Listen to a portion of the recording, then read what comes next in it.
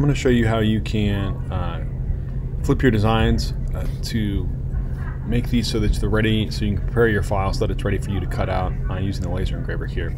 So you want to remember that the white part of your design is going to be the color, the part that flips your color is going to be prints your color, and then the black part is going to be the part that is cut out on your design here. Okay, so it all kind of depends on how you made your design here. One thing that you can do is if it's like mine here and you need just to flip your color, you can just change your fill and change your stroke. For that, there's one thing that you can do. If this is all separate pieces, you can do a couple different things. You can go up to Object and go to Compound Path and Make, and that'll change all your line work to a vector shape. The other way that you can also do this is you can go to Object and go to Flatten Transparency, and that'll do the same thing. Okay, so what you're looking for is that your fill is all one single color, and then you'll notice that I don't have a stroke on this. So I can flip this to white. I'll press OK, and then I'm going to make a black square. I'm going to put this black square behind my design here.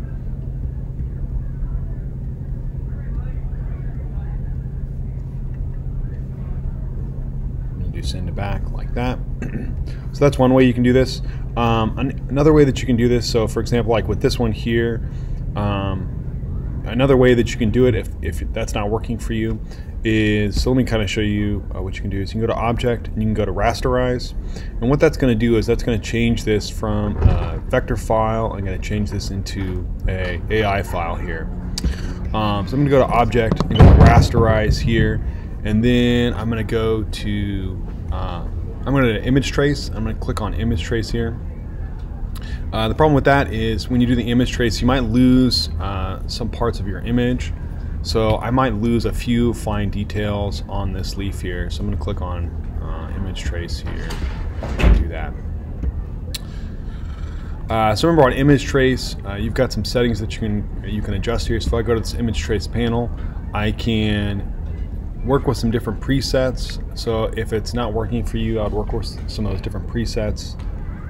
So maybe I want to do, I usually like black and white, I usually like high fidelity photos. If I click on that, this is already black and white, so it's not going to add any any grayscale to this.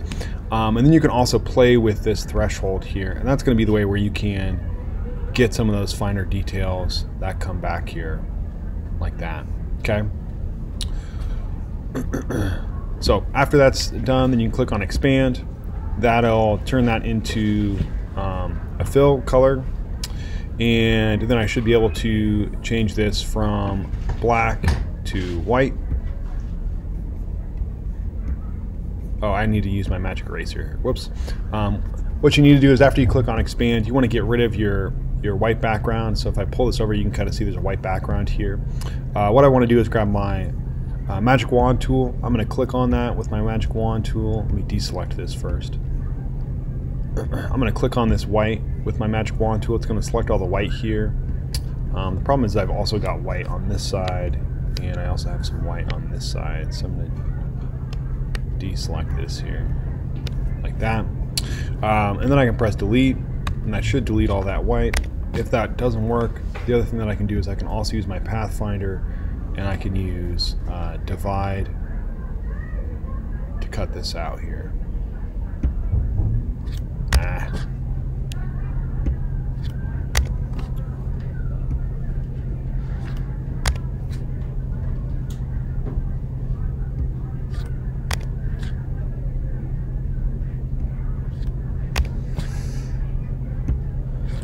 Most of the time it works.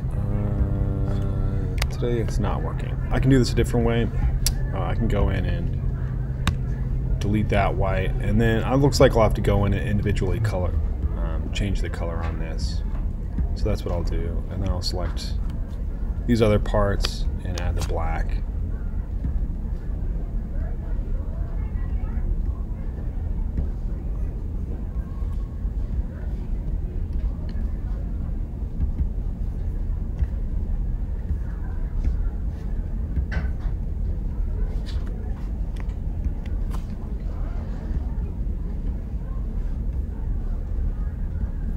I'm not going to go in and do all this here, but this is kind of to show you. Most of the time this always works. I'm not for sure why it's not working for this one here. Probably because I'm making a video. Okay, these other parts then I can change to white. Okay, and then I would just go in and select all these and change those to white there, and then change these parts to black. Okay. Let me show it on this one here. It should work here.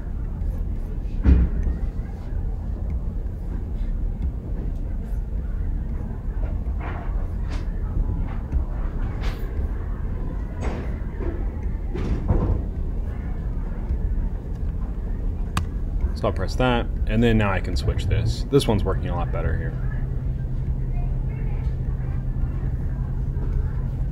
And then I would just go in and select all these other parts that need to change, like that.